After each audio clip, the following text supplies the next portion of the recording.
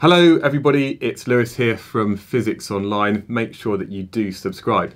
Now, a lot of you are going to be going back to school this week and are understandably nervous because you won't have seen your friends for a while. It's going to be a completely different situation at school, and some of you might not have done the work that you were set to do in lockdown.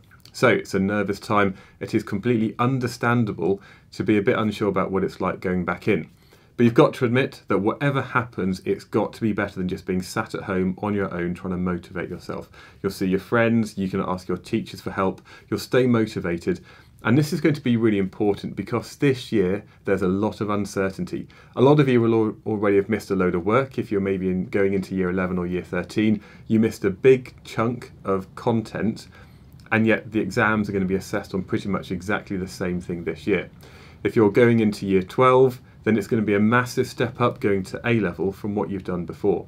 So what I've got is some of my friends who are teachers who also have YouTube channels, and I've got some advice from them on my channel. So we've got people like Primrose Kitten, Macam Guy who does a load of chemistry, BioRach who does biology, Gorilla Physics, he does physics. I've also got a couple of people you might not be aware of, but I really highly rate these people. We've got K-Science and also first-rate tutors. So don't forget that you can watch these videos, you can subscribe to their channels to stay updated with this stuff, and obviously see everything that I'll be doing, because I'm now working pretty much full-time online doing physics material for all of you doing GCSE and A-level physics this year. So until tomorrow and all the other updates this week, stay safe and I'll see you soon. Thank you.